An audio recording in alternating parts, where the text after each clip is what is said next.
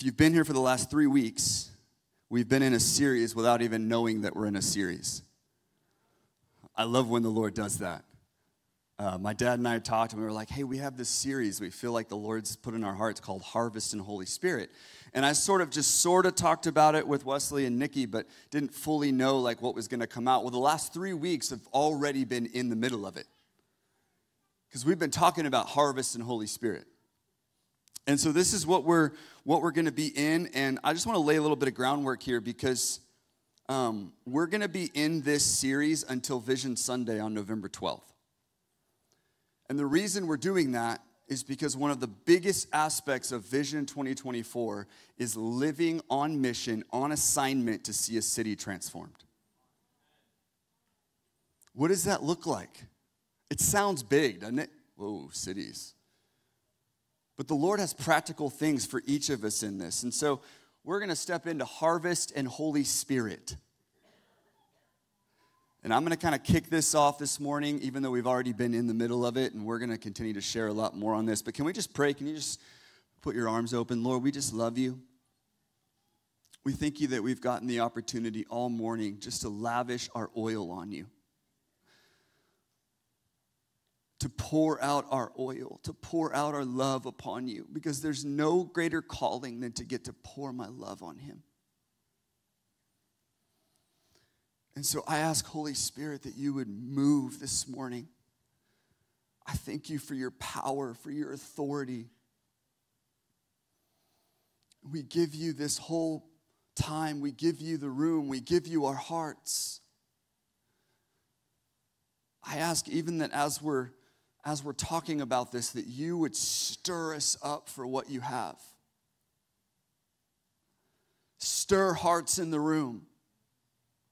Awaken us, Lord.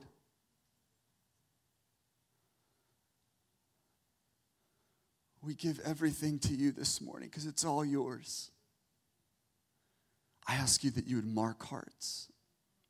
That you would mark hearts. That the fire of the Holy Spirit would come.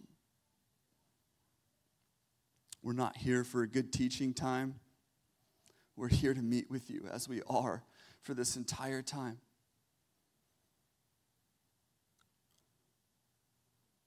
We love you. We love you. Just tell him that you love him. We love you, Jesus. In Jesus' name, everyone said, amen. Amen. All right, Matthew 9. How many were here for Wesley's message last week? Oh man, that is not very many of you. Go back and catch the podcast if you were not here. Wesley kicked us off in Matthew 9. So we're going to look at verse 37. By the way, you should have your Bible with you. Amen? We love our Bibles here at Convergence. We believe in the Spirit and the Word. All right, so Matthew 9:37. Then he said to his disciples, the harvest is plentiful, but the workers are few. Therefore, plead with the Lord of the harvest. Another translation says beseech.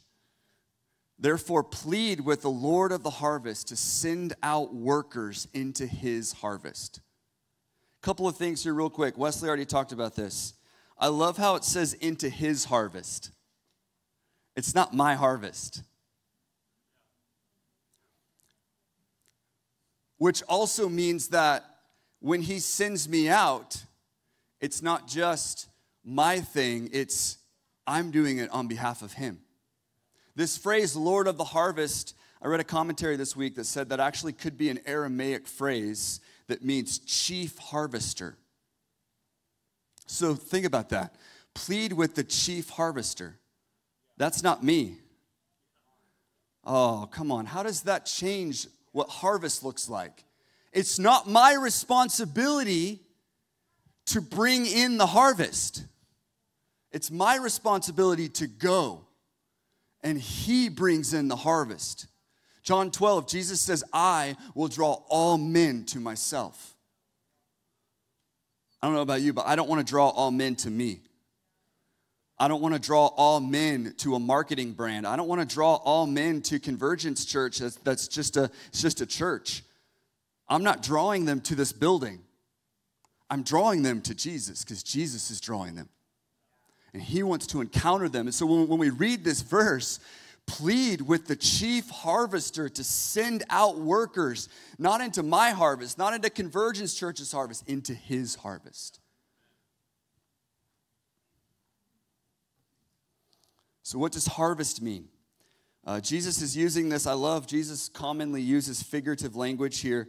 He's representing here a readiness now for people to respond to the gospel. Do you think that people want to respond to the gospel right now? Do you think that we need to wait for the right moment for people to respond to the gospel?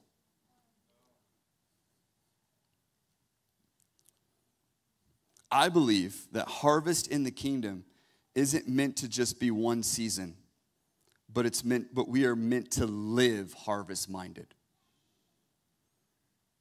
We're meant to live harvest-minded. I think sometimes in the church, I've grown guilty to this, where it's like we kind of have seasons of revival.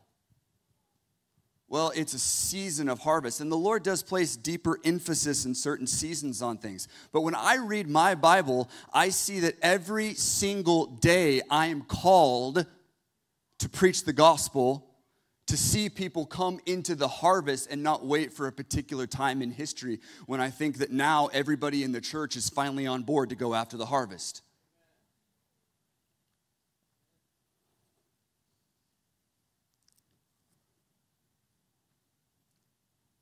Then Wesley brought us into Matthew 10.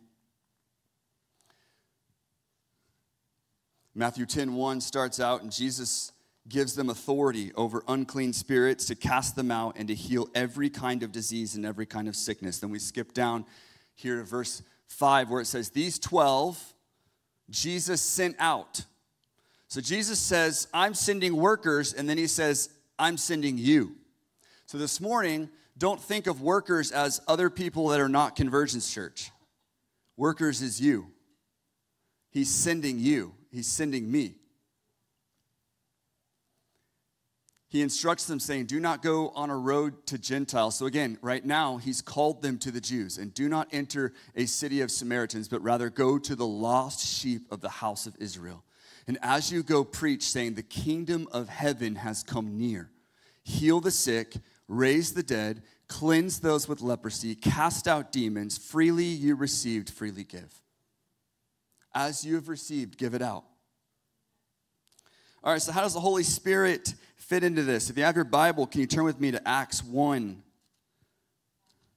verse 8? Acts 1, verse 8.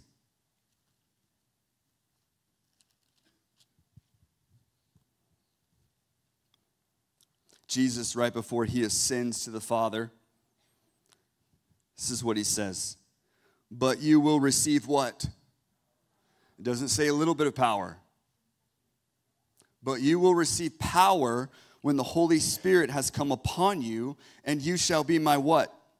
Witnesses, both in Jerusalem and in all Judea and Samaria, and even to the remotest part of the earth. This verse does not say, but you will receive power when the Holy Spirit has come upon you for yourself.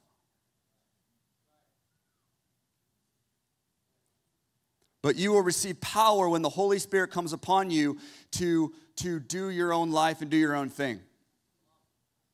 It says, but you will receive power unto being a witness. So the power that is within me is not just for me. It's for those around me. It's for every eye to see Jesus.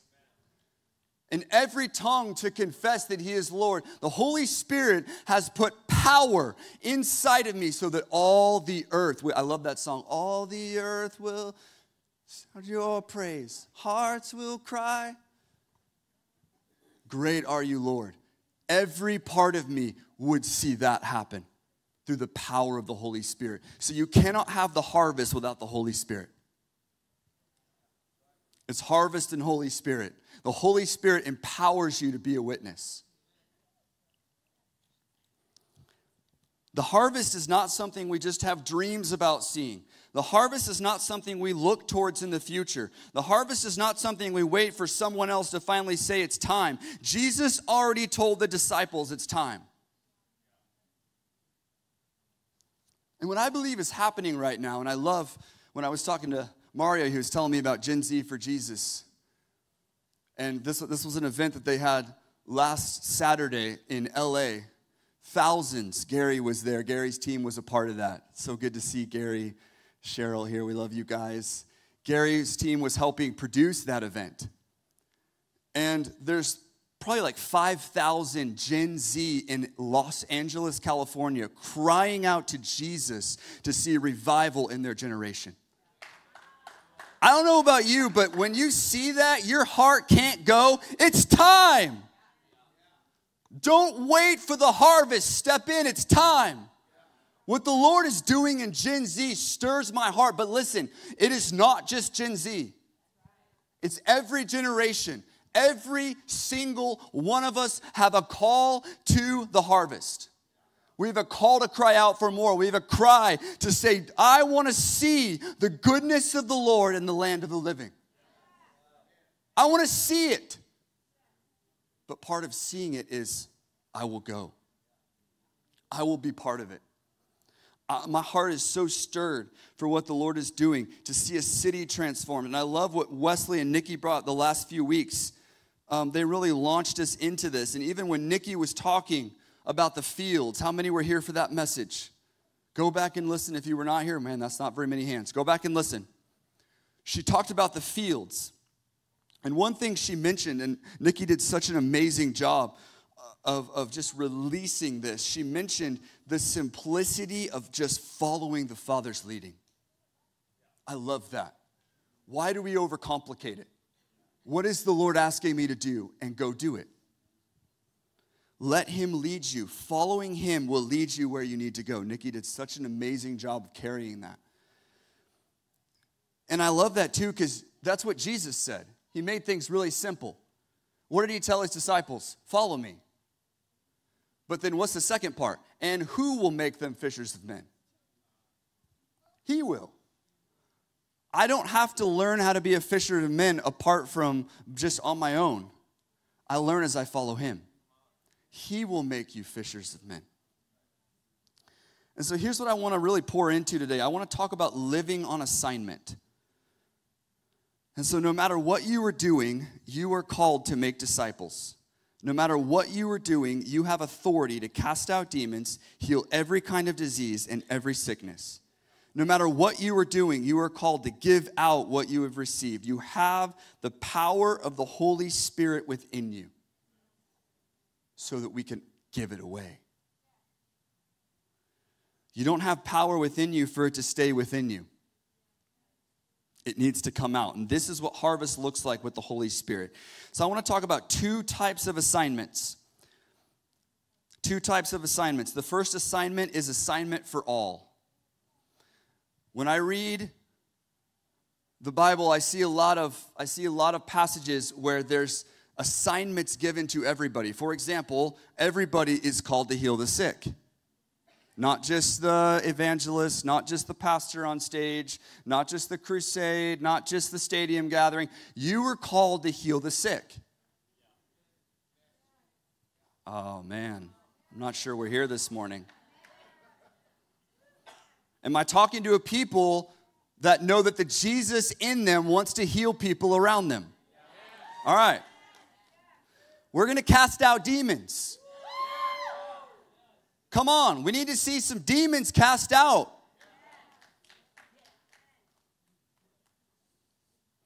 So there's assignments to all. The Great Commission is one of those. Wesley talked about that. The Great Commission, it doesn't say, now go all ye therefore, all pastors and ministers on full-time staff at a church to make disciples. Is that what it says? That's not what my Bible says. If yours does, you need to get a new translation. Go all and make disciples of all nations. There's not a like, okay, but we're going to look at the footnotes and see who's he really talking about. He's talking about you. He's talking about me. He's talking about Convergence Church in Fort Worth, Texas. We're going to go and we're going to make disciples of all nations. So there's assignments for all of us. Assignments for all is that we all have a mandate within whatever we are doing to be light. We have a mandate to love those around us, and we have a mandate to make disciples. All of us have that call. If you think that that's not you, that's you. All of us are called to bring light into places of darkness. All of us are called to love those around us. All of us are called to cast out evil spirits. It's not just for the radical Christians. Radical Christians. I did a study. I looked for the word radical. It's not there. You can't find it. It's not in the Bible. You know what else is not in the Bible? Super Christian. It's not in the Bible. There's not Christians that have that are more super or more radical, and so we're like, oh, we're going to leave it to them. We're going to leave that to them because they're walking in it. Look at what they're doing. There's no way I can do that.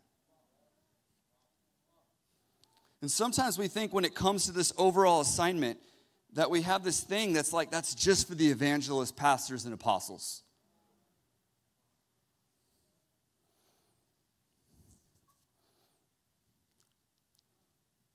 We have this extreme sometimes, I think, where we seem to have people that we consider radical Christians and we put them on a pedestal. We elevate them. And then in some ways we disqualify ourselves because we're not seeing the same things happen. Can I tell you something? What we call extreme should be normal. There is no radical Christian. There is no super Christian. There is no, you're a little bit more called than someone else. What I see in my Bible is that every single person is a radical Christian. You're called to live a lifestyle of power and authority through the Holy Spirit. You're called to see the sick raised. You're called to see demons cast out. You're called to see it. Your life should provoke darkness. Not just some people's lives, not just those that have a ministry, not just those that have a YouTube channel, not just those that are preaching in stadiums. Whatever you're called to in this room, you are called to see the power and the authority of the Holy Spirit come out in a tangible way.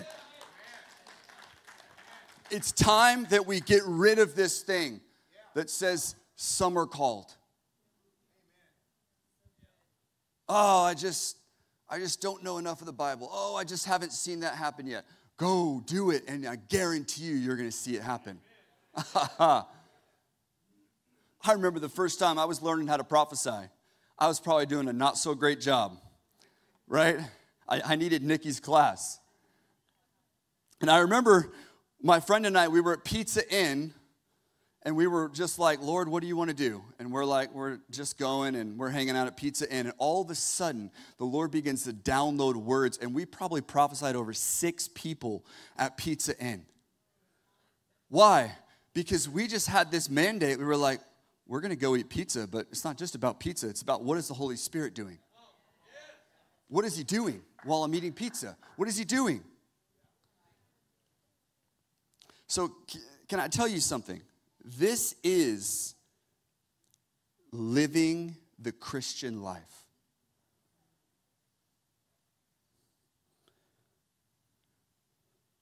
So every one of us, when it comes to the harvest, has a call to walk in this assignment. We're all called to this, okay? Now, I want to dive into the second type of assignment. Within this assignment, though, there's also specific assignments given to specific individuals. We see this all throughout Scripture, right? Jonah was called to Nineveh, and he didn't want to go, right? We know the story. Moses is called to lead the Israelites out of Egypt. He didn't call someone else, he called Moses. Esther was called to be queen and to be in an influential position to save the Jews. That's Esther 4:14. All throughout Scripture, we have prophets assigned to release specific words to Israel at specific times throughout the Old Testament. We have Paul, before it was cool, called to go preach to the Gentiles. In fact, so before it was cool, they were like, whoa, Paul, we need to have a council about this, because I'm not sure this is right. Right? God calls Paul to preach to the Gentiles at a time that was forerunner. He was stepping into a specific assignment that God had for him, and it was going to open up something for all of the Gentiles. And then we have Jesus, a specific assignment to come to the earth, to be a man just like me, to have emotions, to die on a cross, rise again, ascend to the Father in order that we could be closer to him, walk with him, have full access, freedom, and live with him forever. And guess what? He fulfilled his assignment. So there's different assignments. There's assignments given to everybody, and then there's a specific assignment that the Lord also gives specific individuals to go reach a specific nation, a specific place. There's specific things, okay? So these two go hand in hand. Your specific assignment is unto your main assignment. And here's what I want to say this morning. Every assignment is important. If you leave here with nothing else, leave here with this. Every assignment is important. Regardless of where you are right now or what you are doing, you are called to make his name known.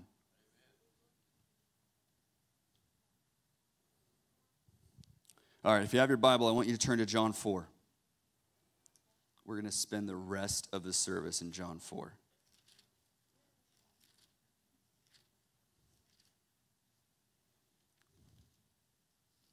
This is Jesus and the Samaritan woman. So we're going to start here. We can start in verse 6. Or verse 5. So he came to a city of Samaria called Sychar, near the parcel of ground that Jacob gave to his son Joseph. And Jacob's well was there. So Jesus, being wearied, that's a good verse. Fully man and fully God, right? Jesus was weary from his journey and was sitting thus by the well. And it says it was about the 6th hour. Verse 7, there came a woman of Samaria to draw water. And Jesus said to her, give me a drink. For his disciples had gone away into the city to buy food. Therefore the Samaritan woman said to him, how is it that you, being a Jew, ask me for a drink, since I am a Samaritan woman? And my Bible has parentheses. It says, for Jews have no dealings with Samaritans. Jesus answered and said to her, if you knew the gift of God and who it is who says to you, give me a drink, you would have asked him, and he would have given you living water. She said to him, sir, you have nothing to draw with, and the well is deep. Where then do you get that living water? I love this. Such a practical question. Verse 12, you are not greater than our father Jacob, are you, who gave us this well, and drank of it himself and his sons and his cattle? Verse 13, Jesus answered and said to her, everyone who drinks of this water will thirst again. But whoever drinks of the water that I will give him shall never thirst. But the water that I will give him will become in him a well of water springing up to eternal life. Jesus, in a roundabout way here, is doing what? Presenting the gospel. Look, you can go look for that other water. You can look for that other water, but you're always going to have to keep coming back for that water. But if you look to me, to the living water, you'll have eternal life. And so, of course, the woman says, sir, give me this water so that I will not be thirsty, nor come all the way here to draw. And he said to her, go, call your husband and come here. And the woman answered and said, I have no husband. Jesus said to her, you have correctly said, I have no husband, for you have had 5 husbands, and the one whom you have now is not your husband. This you have said truly." Jesus reads her mail, right? The woman said to him, "Sir, I perceive that you are a prophet. Our fathers worshipped in this mountain, and your people say that in Jerusalem is the place where men ought to worship." Jesus said to her, "Woman, believe me, an hour is coming when neither in this mountain nor in Jerusalem will you worship the Father. You worship what you do not know. We worship what we know, for salvation is from the Jews. But an hour is coming, and now is, when the true worshipers will worship the Father in spirit and in truth. For such people the Father seeks to be his worshipers. God is spirit, and those who worship him must worship in spirit and truth." Verse 25, the woman said to him, "I know that Messiah is coming, he who is called Christ. When that one comes, he will declare all things to us." Jesus said to her, "I who speak to you am he." What a moment. Look, this is what's been prophesied. Yeah, you're right. It's happening now. I am he. I love that. Verse 27, at this point his disciples came and they were amazed that he had been speaking with a woman, yet no one said, "What do you seek?" or "Why do you speak with her?" So the woman left her water pot, I love this, and went into the city and said to the men, "Come, see a man who told me all the things I have done. This is not the Christ, is it?" They went out of the city and were coming to him. So they're coming to him. Meanwhile, the disciples were urging him, saying, "Rabbi, eat." But he said to them, "I have food to eat that you do not know about." So the disciples were saying to one another, "No one brought him anything to eat, did he?" Jesus said to them, "My food is to do the will of him who sent me and to accomplish his work. Do you not say there are yet 4 months and then comes the harvest? Behold, I say to you, lift up your eyes and look on the fields. They are white for harvest."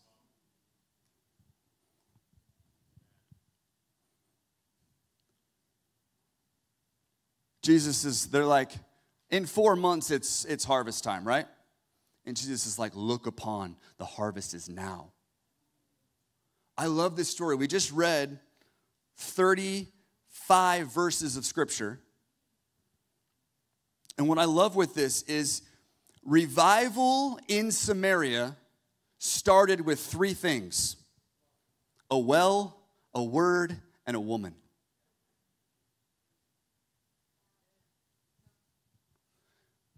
If I were Jesus, I would have done this differently. I would have gotten the band together. I would have brought our altar ministry team. We would have gone into the center of Samaria, and we would have invited everybody, and we would have said, "Hey, come to our awakening service." Right? Let's do a crusade. Let's do a big event. Now, I'm not knocking big events. Please understand, okay? I love big events. But I want you to see how practical this is. Jesus is sitting weary at a well, and a woman comes to draw water, and instead of just letting her draw water and leave, he engages her in conversation, knowing this woman is the key to revival in Samaria. He didn't wait for a large service. He didn't teach to 5,000 in this moment. It was a well, a word, and it was a woman. And that one woman, see, sometimes we miss this. We think we have to do big. It's got to be big. Bigger is better.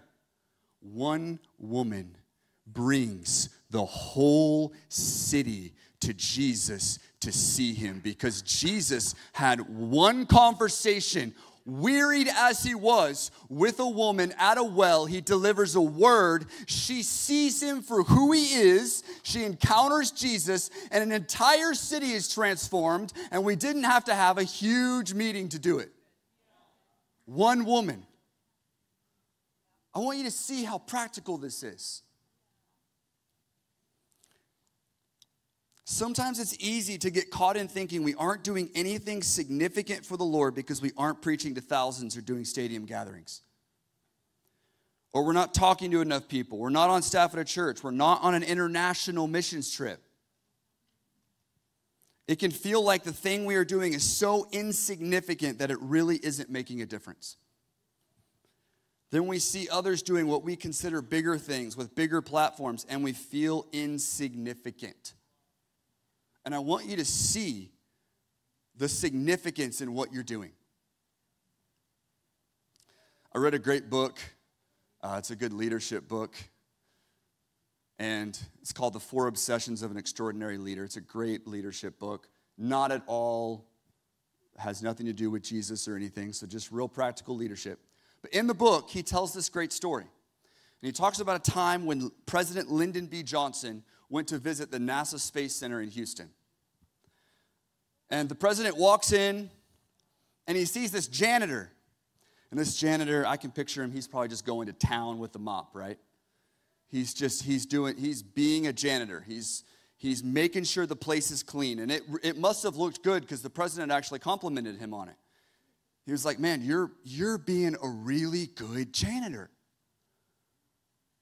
And this is what the janitor said. The janitor looks back at him, and he goes, I'm not a janitor.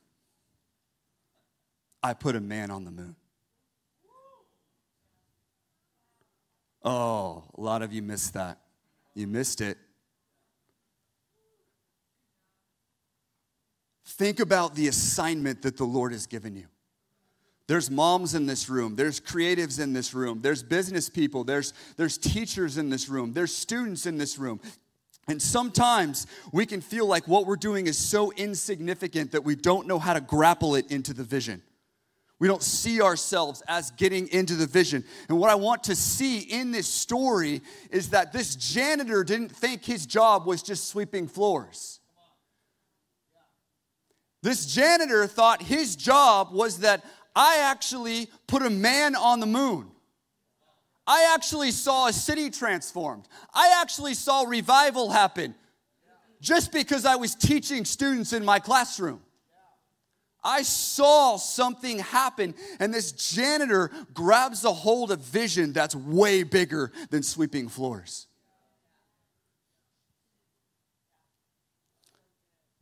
Catch this. By walking in your assignment and then stepping out to have a conversation, talk about Jesus, love people like Jesus called you to, you are owning your well, stepping out with a word and being intentional with the one. You are part of the harvest. We overcomplicate this thing.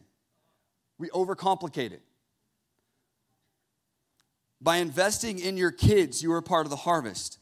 By talking to the person in Walmart, sharing the love of Jesus, you are part of the harvest. By having a conversation about Jesus with a coworker, you are part of the harvest. By teaching kids in school and being able to reveal the love of Jesus and the love of the gospel, you are part of the harvest.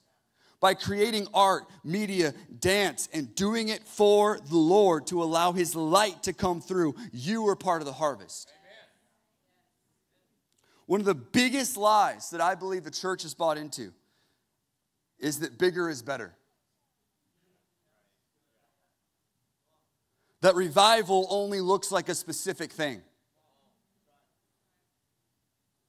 We actually disqualify ourselves from the harvest because we put revival and harvest in a box.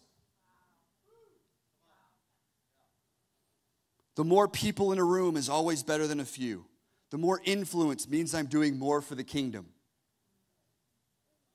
That quantity equals revival. Listen to this, if lots of people aren't getting saved or set free in a service, then revival isn't here.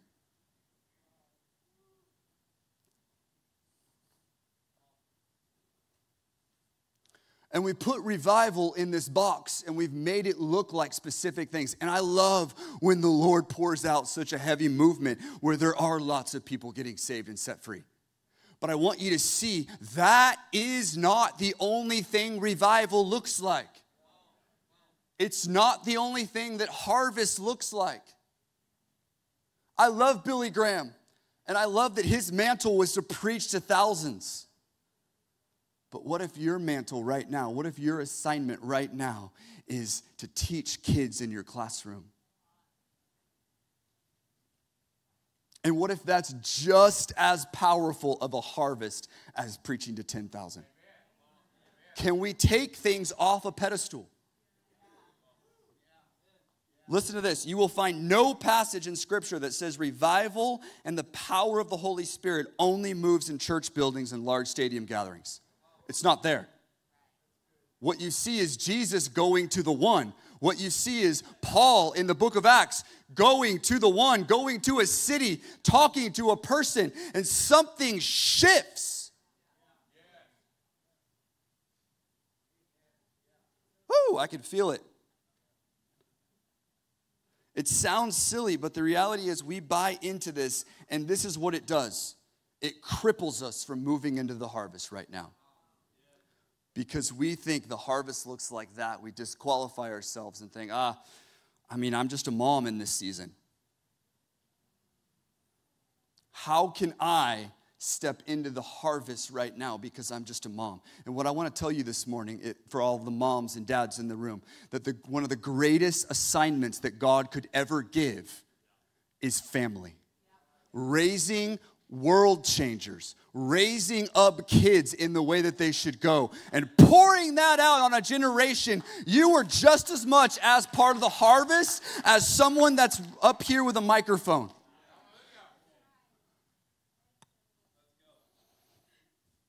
Woo. So as we continue this and we head into 2024, I want to tell you, church, we are stepping into a greater level of a church family of harvest through the power of the Holy Spirit. So again, let's go back to John 4. A well, a word, and a woman. A place, the gospel, or your testimony, because your testimony does what? Reveals Jesus. So the gospel, your testimony, and a person. How simple is that?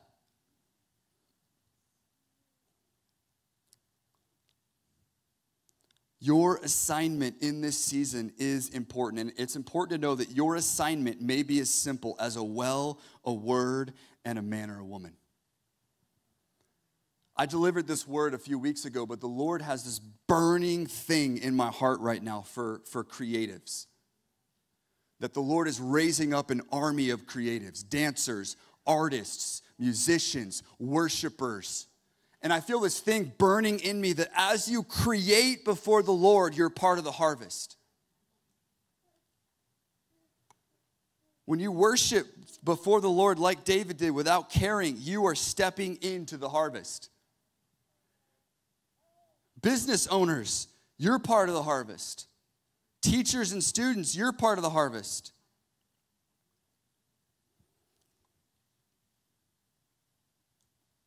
Every single one of us have a specific assignment. And I believe this morning that one of the things that the Lord wants to do as we begin to land the plane is the Lord wants to do two things. One, He wants to renew and refresh those who feel weary in their assignment. But the second is this. The Lord wants to give fresh assignment. Fresh assignment. I remember for some that step into this church and maybe you're new here, you see me up here, but you don't know my story. You don't know that I didn't want to do this initially. I've been a pastor's kid my whole life. Grew up in the church. Grew up going to conferences. Grew up going to Acquire the Fire. Who remembers that? Blast from the past. There's my Acquire the Fire people. Going to Acquire the Fire and jumping in the church van and going.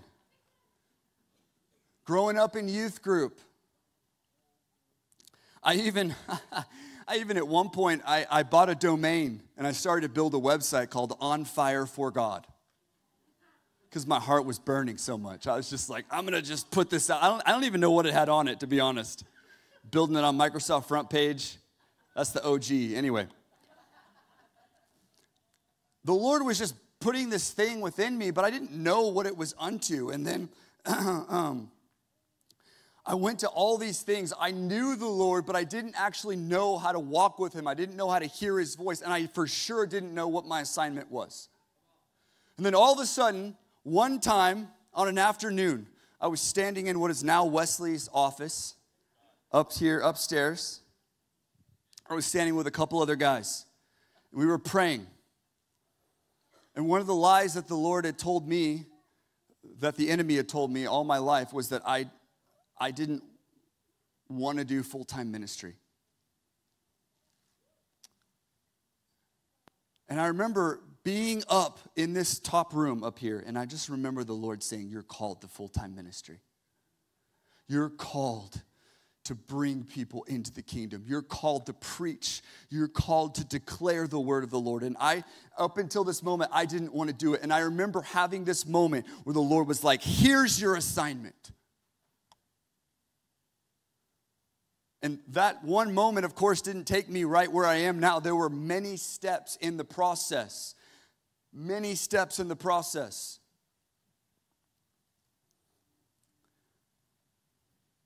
But sometimes we can get caught up in even looking at some of the words that we've been giving and trying to step into this big thing when the Lord wants us to take the step in front of us. I remember as part of this journey, right after the Lord gave me this assignment, I got a prophetic word that was like, you're going to preach to 10,000. And so I'm like, whoa, Lord, like, I'm going to preach to 10,000. And so for the longest time, the Lord I was only looking towards, Lord, how do I do a stadium gathering? How do we do this? Like, how do we worship and take this to stadiums? And my heart was so in that. But my heart was so in that and began to get so caught up in the 10,000 when the Lord was like, I want you to step out and I want you to own your assignment now. And I don't know when I'll preach to 10,000. I'm still believing the Lord's going to do it. But right now, if he has me preaching to 200, that's amazing. I remember there was a Sunday just a couple moments back where the Lord took me full circle, and it was a moment where we had somebody come up here at the front and receive Jesus. And I remember in that moment, I remember being like, Lord, this is why I do it. This is why I do it. It's not for the 10,000, it's for the one that comes forward in a moment that I didn't even want to preach the gospel.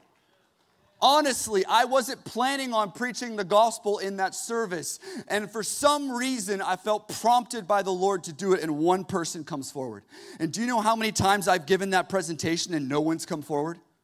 You've been in this room a lot. And do you know that I'm going to keep giving an invitation even if no one comes forward?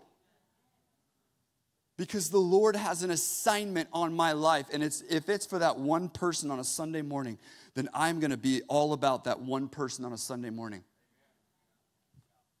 But this is what the Lord has called me to. It is an assignment that I had to own.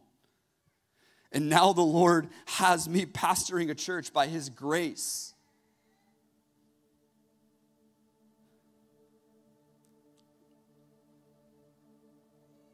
I want you to know, though, something happens when you're obedient to the assignment that God has on your life.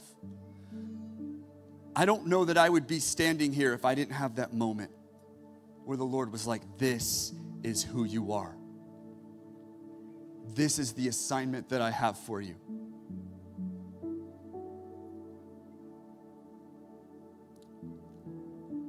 A few months ago, that one person that got saved just really revealed to me, this is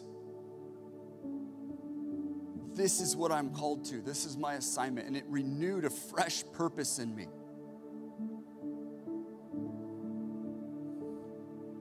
Harvest isn't meant to fit one box.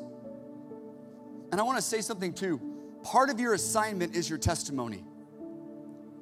And I want to encourage you, if you're like, I just don't think my testimony matters, your testimony is deeply important. It doesn't matter what background you came from, your testimony is important. I remember the first time I shared my testimony about finding freedom from pornography at a Worship in the City event, when I did it not in a church service, like it was an out there service, and I felt so vulnerable. I was like, Lord, I don't want to do this. It's too vulnerable. And lo and behold, I get up there and I start to talk about it, and I feel freedom hit the room. And every single time I share that story, someone comes up to me after service and says, I need freedom. And it's a renewed thing in my heart that part of my assignment is my story. Part of my assignment is what the Lord has brought me through, gives me authority to see something happen in a room. And so I begin to share vulnerably, this is what I found freedom from. And somebody comes up and they're like, man, I'm struggling. Would you pray for me? That moment right there is a moment where the Lord was like, this is part of your assignment. Your story and your testimony is part of your assignment because it's something that God has seared in your heart because it's what He's brought you through. What has He brought you out of that you can release others into? All right. Can we stand? I want to pray for some people this morning. As I was driving home on a Saturday, yeah, you can go get your kids, bring them in the service. We're going to land. As I was driving home on Saturday, I was listening to the Gen Z for Jesus live stream. And I heard Lou Engle. And he's up there and he's talking about Mordecai raising up Esther in his voice that only he can do. And he begins to say this, and as soon as he said it, he was talking about how Mordecai spoke into Esther. I immediately felt the Lord say, I want to give my people fresh assignment in this season. So here's what I want to do. If you know what your assignment is, but you need to be refreshed because you feel weary in the assignment, I want you to come forward. The second thing is this. If you don't know what your assignment is, and you're like, man, I know I'm called to something, but I don't know exactly what it is yet, I want you to come forward because I believe the Lord is going to give you a fresh assignment in this season for this moment. Some of you, you've been crying out to God with the question, what am I supposed to do in this season? What is my part of the harvest? And I just feel like the Lord wants to release words that reveal the well, the word, and the woman. The where, the word that He's put in your heart, and the who. And for those that are up here because of weariness,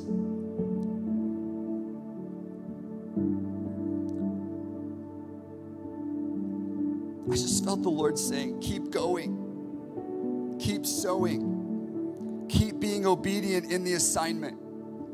So Lord, we ask you for those that are up here, Lord, that have felt weary in their assignment, I ask you that you would bring such a refreshment of purpose this morning. That you would renew hearts, Lord, that you would renew a joy, that there's a joy that comes in the midst of the assignment, Lord, whether that be teaching, business, whether that be family, maybe it's raising kids in this season.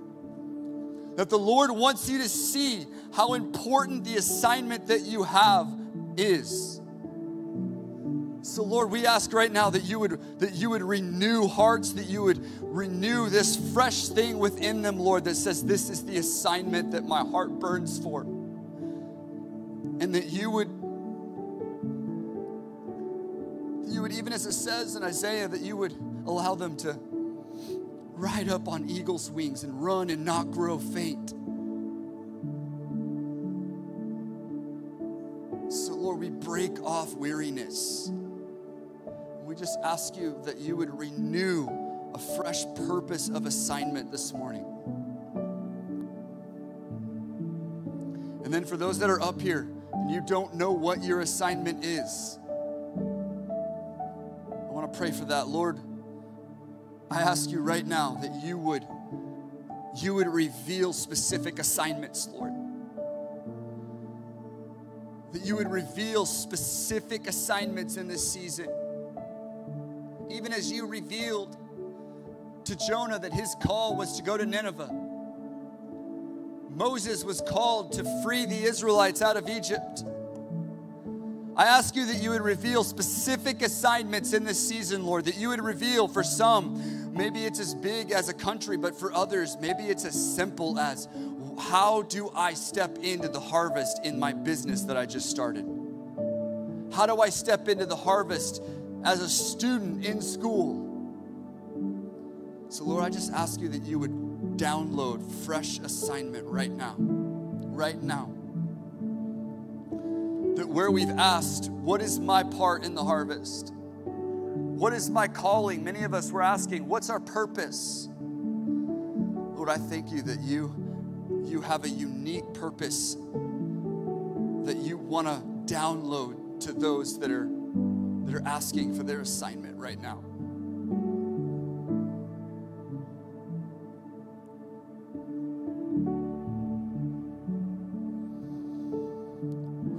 We just ask you, Holy Spirit, that you would come, that you would mark hearts, that this would be a day, this would be a moment where we'd say, I left with an assignment. I left with a fresh assignment that I am part of the harvest. I am part of the harvest.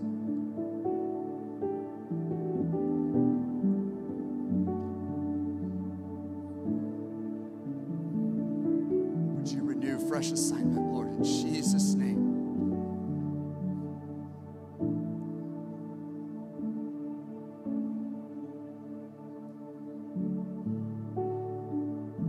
Thank you, Lord. Just right where you're at, just begin to ask Him. Just ask Him, Lord, what's my assignment? And then I'd encourage you, if He tells you something that you don't like, write it down.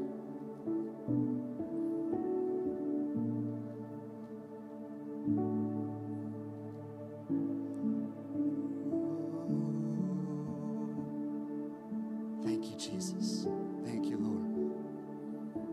Thank you, Lord. I ask you that you'd reveal the well, the woman, and the word, Lord.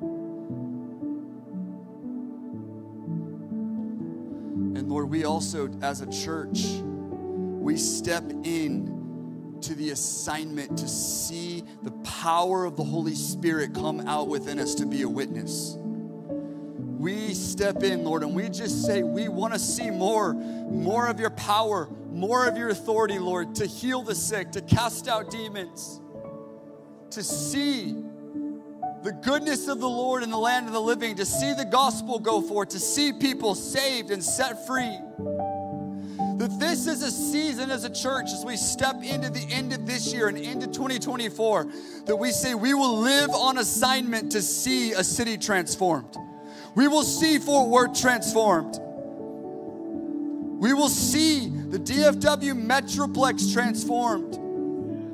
We will see those. Some of you, you're watching from other countries online, that you would see those countries transformed. We step in and we say the same thing that Jesus said. We're not going to look up and we're going to go, the harvest is 4 months from now. We're going to look up and we're going to say, the fields are white with harvest. It's time for harvest. It's time as a church to step in to a greater place of saying the harvest is now. And we're not just going to say, send forth the laborers. We're going to say, send me. Send me. I am sent. I am sent. I am sent. If you're part of this house, guess what? You are sent. Because we're going. We're going to the neighborhood. We're going to the streets. We're going.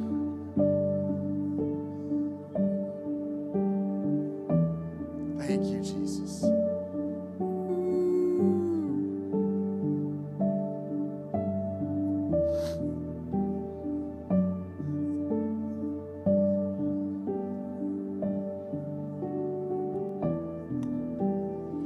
Yeah, I just kept feeling this. Like I saw something earlier this week in worship, and we just kept saying yes. And every time we said yes, I saw doors beginning to open. And I feel like this morning, there's some of us, like, you don't have to have it all figured out. You just have to say yes. And there have been times in my life when I've said yes to things that I couldn't see at all how it was ever going to happen. It seemed complicated. It seemed too far, all the things. And I just want to encourage you. I just feel to encourage us, say yes.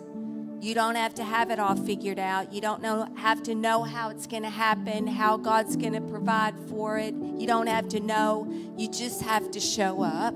You just have to say yes and show up.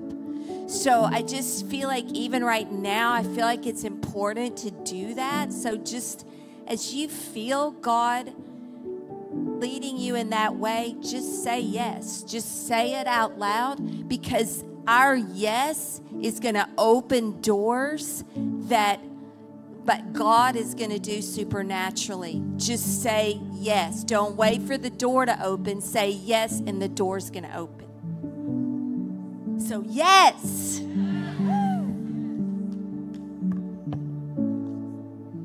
That's good. Well, if you're up here, you could stay up here and just continue to pray.